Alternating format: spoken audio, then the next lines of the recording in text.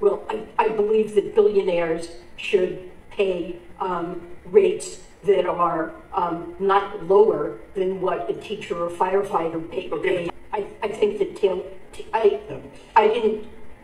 I said that I thought tailing. We've got a lot to talk about today, from inflation to your grocery bills to the banking crisis that's going on, UBS taking over Credit Suisse.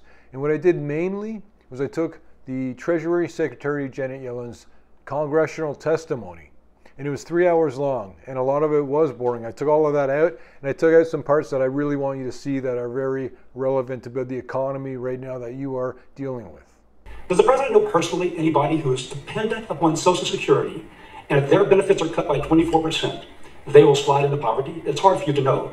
So I'll give you a pass. The president knows many people on Social Security. Then why doesn't the president care? He cares very deeply. Then where is his plan? He stands ready to work with. That's a lie. For many of you, it's your first time here. My name is Peter Leeds, and along with my entire team, we publish the world-famous Stock Pick newsletter. We've been in business doing exactly this for over 25 years, and we've got subscribers from 6 different continents. You also said that inflation was transitory, and it certainly isn't. And I think Chairman Powell certainly now agrees with the fact that we've got something going on here that's going to take a very long while, unfortunately, to wring out of our system.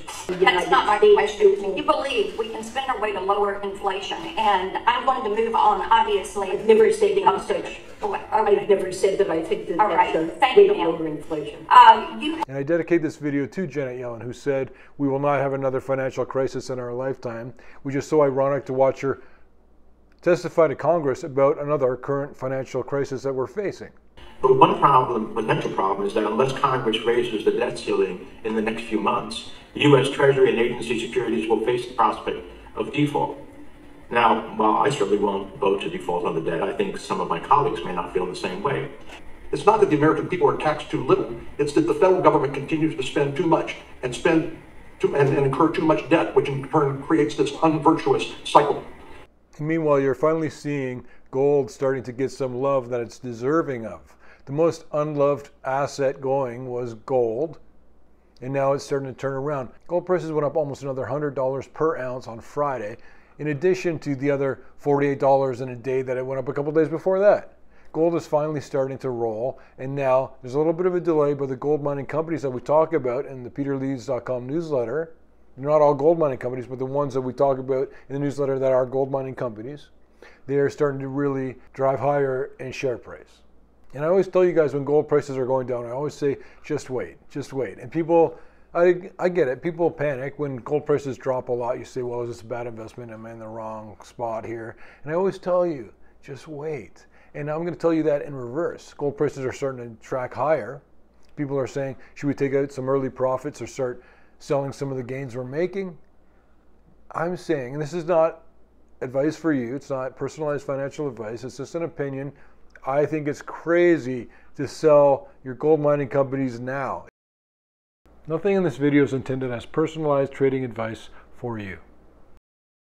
There's a lot higher it's got to go yet, you'll see. So I'm going to tell you guys, if you're thinking about taking profits, just like when prices are going down with gold, I'm telling you, just wait. There's more upside to come, lots of it. And if you want the gold mining companies that we like the most and the prices to buy them at and what price we're thinking they're going to go to and in what time frame, that's all in the Peter Leeds newsletter. So check it out if you're interested in that. And all sorts of other companies too, not just gold miners, but technology companies, medical companies. We're trying to find these companies when they're still small before they increase dramatically in price. You don't know that off the top of your head? It looks like I'm right at $17 trillion, okay? Yeah, you're going to drive the debt from somewhere around $32 trillion up to about $50 trillion, correct? yes, but what I believe is the single most important metric for judging the fiscal stance of the country is real net interest as a share of GDP. We have, so are you concerned when you take the debt from 32 to $50 trillion? Are you concerned who's going to buy that debt? And also at what rate they'll expect to be compensated for buying riskier and riskier debt? Are you concerned about that? well, if the real net interest cost of the debt remains low relative to GDP and we're on a sustainable fiscal. Well, we're not. Well, I'm also going to show you a couple of charts from Trading Economics, and the data from that is coming from the U.S. Department of Labor. And I'll show you what's going on with the inflation rate, and more importantly, the one that matters to you more.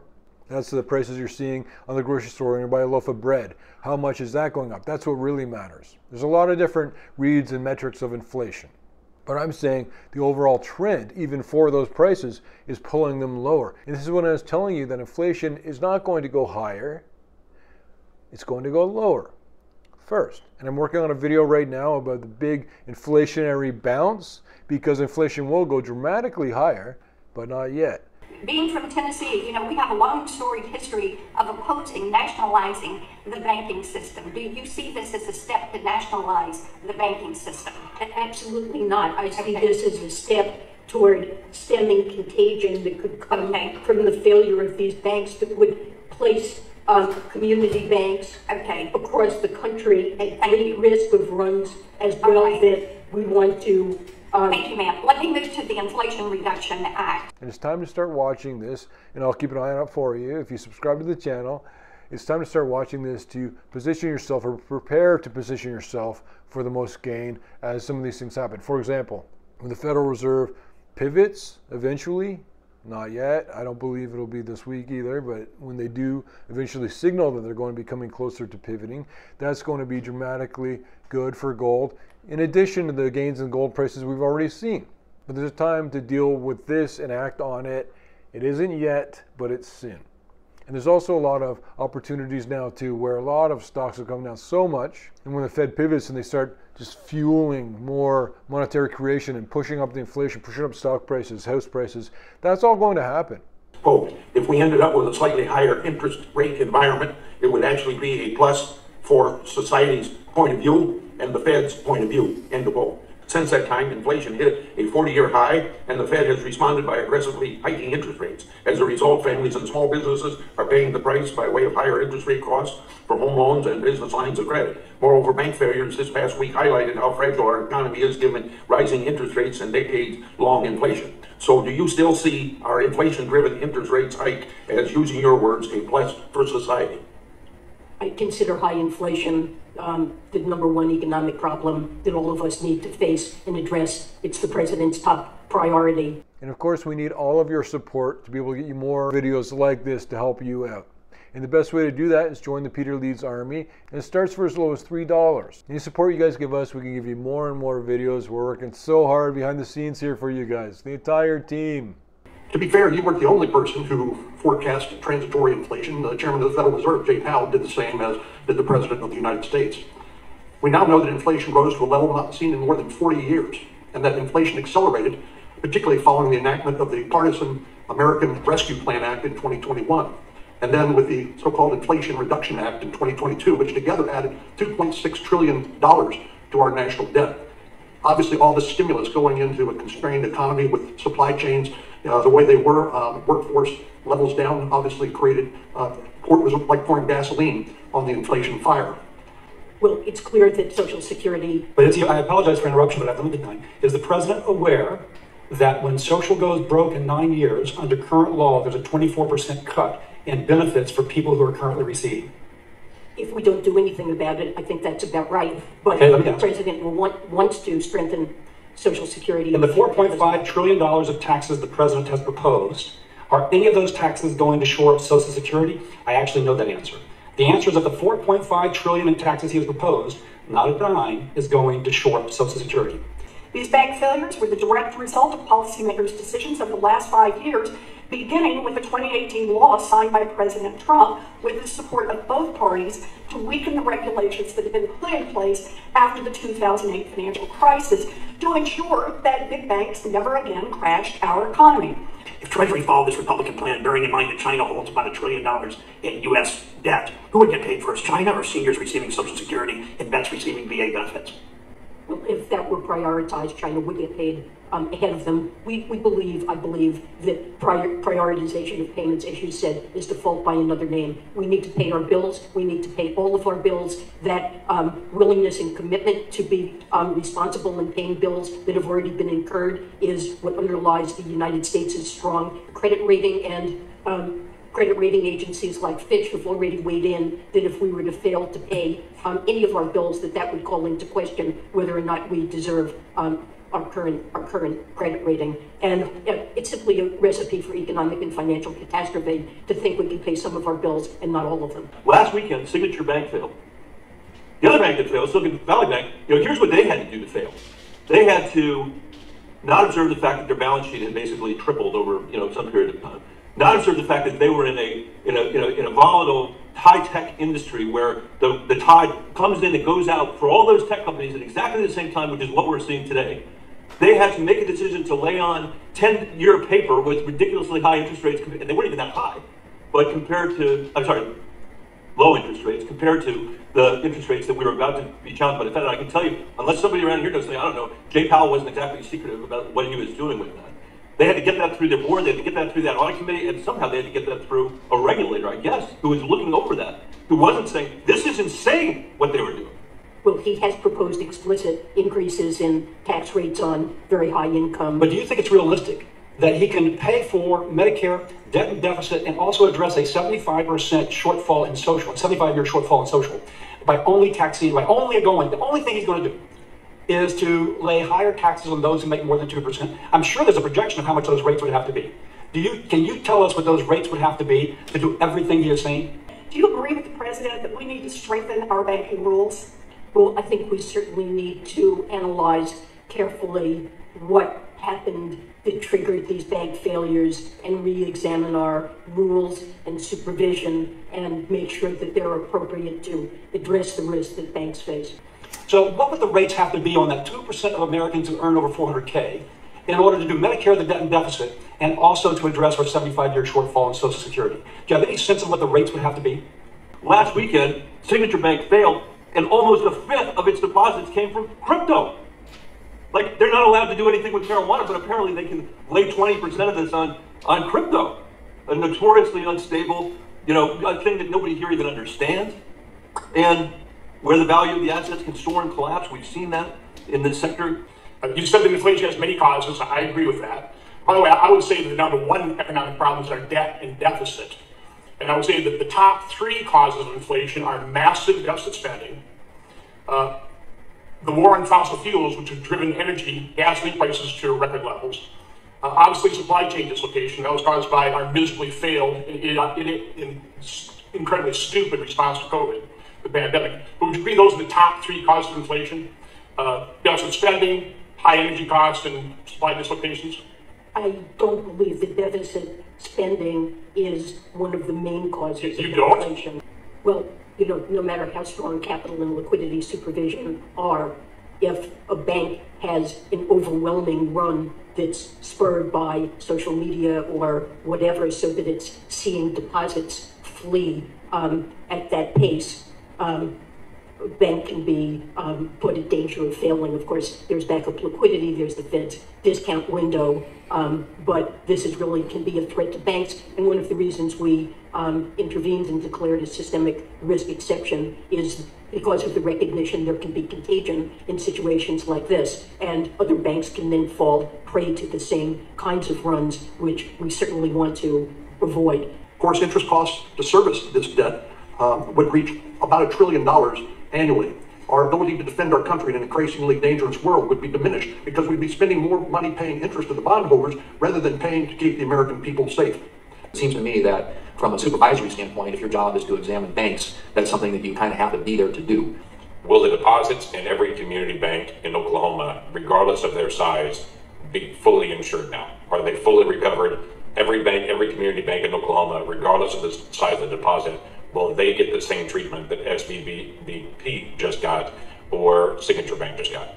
A bank only gets that treatment if a majority of the FDIC board, a supermajority of the Fed board, and I, in consultation with the president, determined that the failure to protect uninsured depositors would create systemic risk and significant economic and financial consequences. So you said, quote, "Our stress testing regime is forcing banks to greatly improve their risk management and capital planning," end quote. But you warned that because, quote, We can never be confident that there won't be another financial crisis.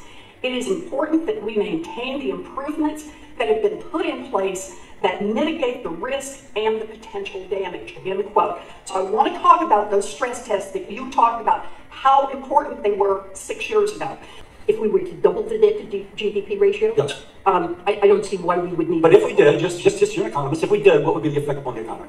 Well, it would tend to raise net interest costs. Would it be a negative effect on the economy? Of course it would be. Yes. Yeah, of course it would be. We've actually modeled this. For the president to do nothing, let's assume that we cast aside current law and we just double the national debt, and that's what it would do.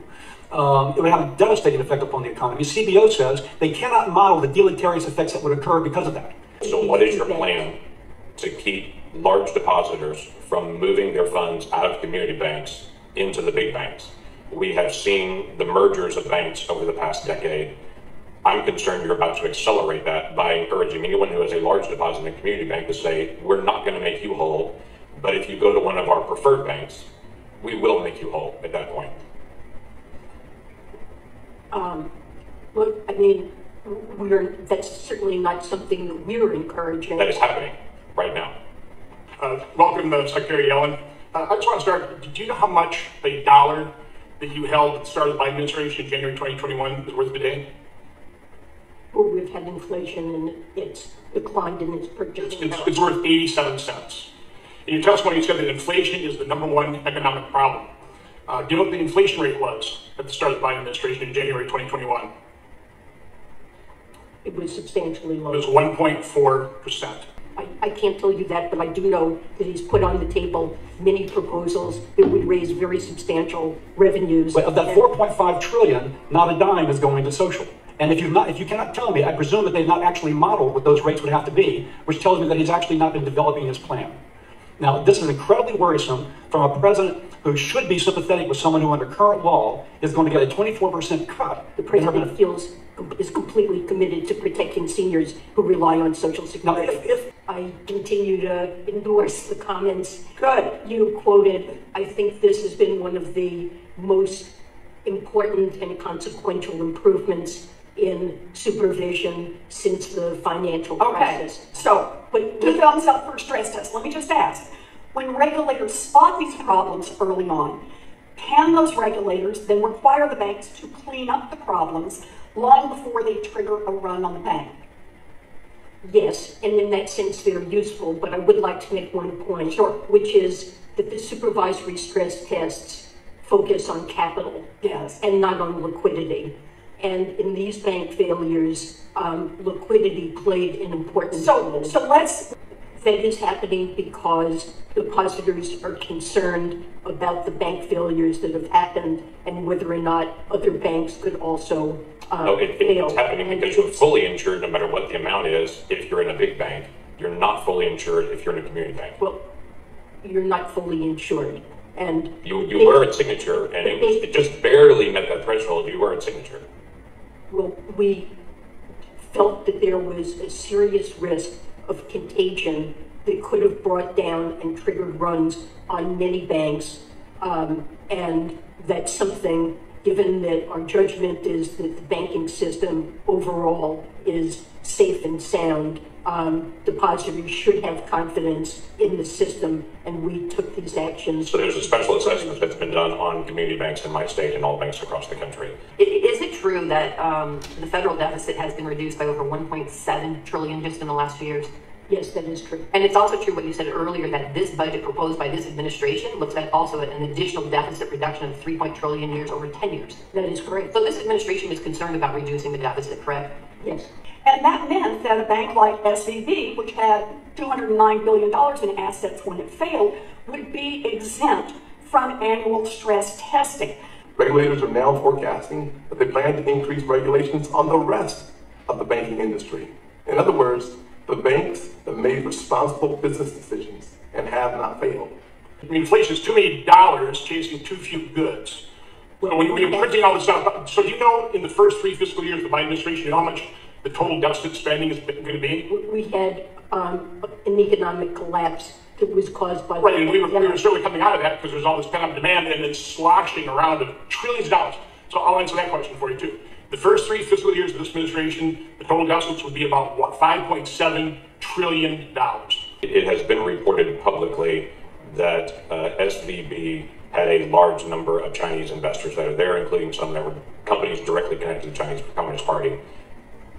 Will those individuals, companies, entities, and investors that are Chinese investors be made whole based on assessments in my banks in Oklahoma? So what I'm asking is, will my banks in Oklahoma pay a special assessment to be able to make Chinese investors whole from Silicon Valley Bank? Uninsured investors will be made whole in that bank, and I suppose that could include foreign depositors. Enhanced liquidity requirements that ensure that banks have enough cash on hand to meet their obligations, particularly in times of stress, capital requirements that better position banks to absorb losses, regular resolution plans to help guide regulators safely through winding down failed banks. All of these were weakened in 2018, and when SVB failed, this is a part, in my view, of the Fed's actions that led to weaker regulation. If we do nothing, and the Social Security Trust Fund runs out 2023 to 2025, about the end of the budget period, are you concerned about, are we going to have the financial wherewithal to plus up benefits to honor those promises? I mean, you think we're going to, with $50 trillion in debt, debt's exceeding our GDP, aren't you concerned about our inability to honor those promises? For 2023, we assumed that inflation would run at 3%. At 3%. And we're in the tail end of March. So you still believe, given the inflation estimates that we got, that's still a valid assumption? It is coming down on a 12-month basis, and My community banks are going to pay this additional fee. It is always fascinating to me as well, the conversation that taxpayers are being made whole, and that taxpayers are not going to have any kind of consequence on this. I'm sure my bankers are going to be very excited to know they no longer pay taxes, and their banks no longer pay taxes. Credit unions don't pay taxes, banks do, and so they're definitely taxpayers as well, and all banks make their revenue off of rates and fees and such to their account holders, which means every Oklahoman will pay higher fees in their community bank. We're just going to have to move on. Collapse of the banking system and its economic consequences that will have very severe effects on banks in Oklahoma that will also be threatened. I'm just worried about the long term. We are going to have to move on, or we're not going to get all senators, and Senator Quick doesn't have to. Not only you, but the OMB Director Young and members of the other side keep talking about that you're cutting deficits. The deficit in 2021 obviously was high because of the pandemic. But in 2022 is about 1.4 trillion. 2023 we think it's going to be about 1.6 trillion. 2024 you're projecting 1.85 trillion. And again, growing debt by that, it never drops below 1.5 trillion dollars. How can you claim that you're cutting deficits? Well, it always is a comparison with the baseline of what would happen if our policies were not enacted and the increase in deficits would be larger. There's net deficit reduction. But Congress handed Chair Powell the flamethrower that he aimed at the banking rules. In fact, he said so himself, I'll quote and then I'll quit. When he announced that he was weakening regulations for the banks like SVB, Chair Powell said, and I quote, "In the rules before us, we are applying the discretion granted to us by the Economic Growth, Regulatory Relief, and Consumer Protection Act." Translation, Congress opened the door to weaker regulations, and I'm waltzing right through it. That's true. Congress needs to close that door. Well, our Office of Tax Policy drafts regulations, and we go through a regular rulemaking. I do sign off on it. We confer with many people in the process of drafting that, and it will go through full comment and review before final. Let me ask you something else. In light of the events in the financial system over the past week, how damaging would a debt default be to our banking sector, particularly to regional banks? It would be completely devastating. And I don't think that Congress should for a second contemplate the possibility of not raising the debt ceiling to pay our bills. This is the cornerstone of what makes our financial markets the soundest and best in the world, and people trust that the government stands ready to pay its bills. Policies embedded in the $2 trillion of spending, which then led and accelerated inflation to a 9.1% or a 40-year high. The Fed response to the high level of inflation was at 8 rate increases, leading to a liquidity challenge that we are now seeing the results of. Thank you very much. And right here is a video, a new kind of debt ceiling. You definitely want to check it out because we're approaching the debt ceiling debacle. And right now, and in that video, it talks a lot about the protests in France that were building up. And now they're all exploding across France because of the change in the retirement age. That's what that video, that part of that video was about.